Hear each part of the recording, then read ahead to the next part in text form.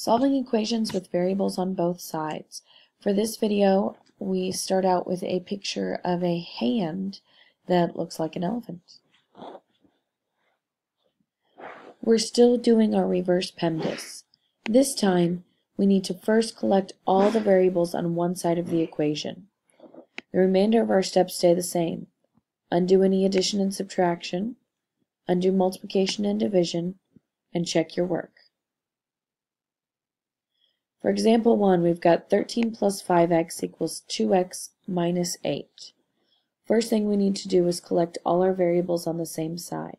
So I can either undo adding 5x by subtracting it from each side, or undo a positive 2x by subtracting it from each side.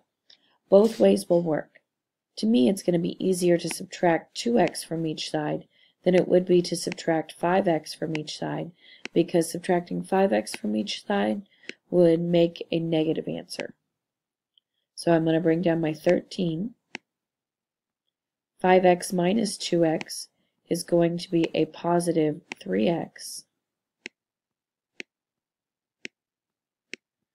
2x minus 2x, well, those cancel out. That leaves me with 0. On the right side, I still have a negative 8. Next, undo my addition and subtraction. So I'll subtract 13 from each side.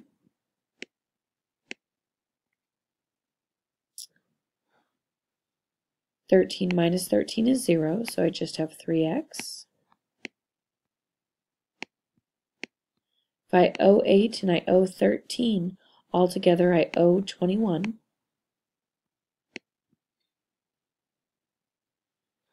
The inverse of multiplying by 3 is dividing by 3, and we'll do that on each side. And I'm left with x equaling negative divided by a positive is a negative. X equals a negative 7.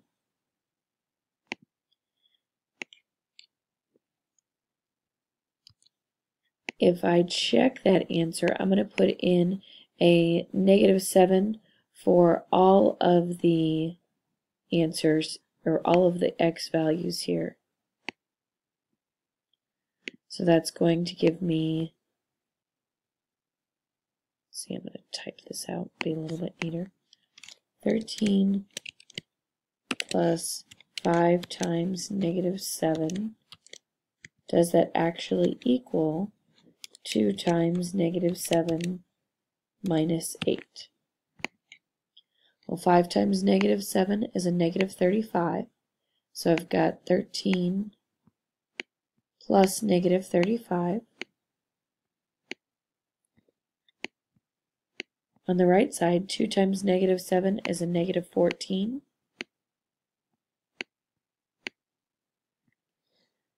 13 plus negative 35. I have 13. I owe 35, so I'm still going to owe 22. On the right side, I owe 14, then leave, change, opposite. I owe 8. I owe 14 and I owe 8. I still owe 22.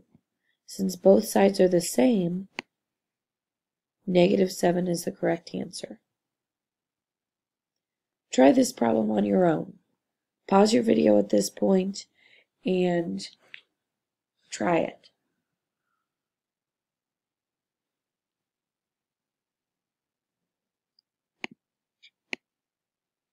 Did you get an answer of x equals 15?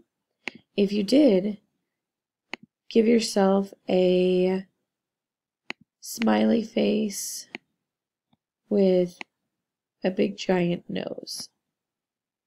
If you didn't, give yourself an X, go back and try it again. Once you figure out your mistake, put a circle around your X. One more example for tonight. 5 minus 4x equals 11 minus x. Here I've got a negative 4x and a negative x. To undo these, we need to add them on the opposite side. So I can either add 4x to each side, or I can add x to each side. To keep things positive, I'm going to go ahead and add 4x to each side.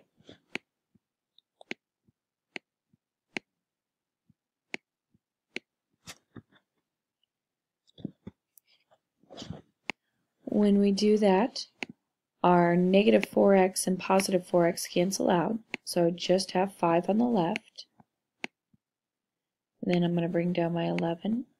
If I owe x and I have 4x's, I'm going to have 3x's left over. Now we need to undo the addition and subtraction. So to get rid of adding 11, I'm going to subtract it from each side. That's going to give me, if I have 5, I owe 11, I still owe 6.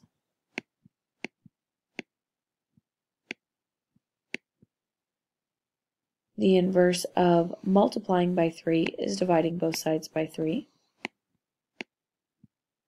So x equals a negative 2.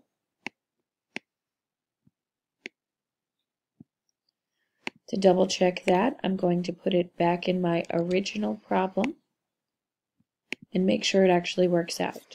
So I've got 5 minus 4 times negative 2. Does that actually equal 11 minus negative 2? I put the negative 2 in parentheses on the right hand side just to help me make sure I saw that there were 2 negatives there. So negative 4 times a negative 2 is a positive 8. So I've got 5 plus 8 on the left.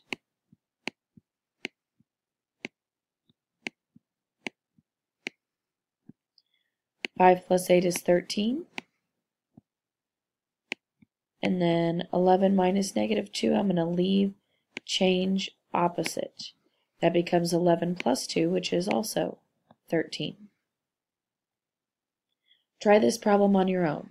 Pause your video. When you think you have the correct answer, restart and check your answer.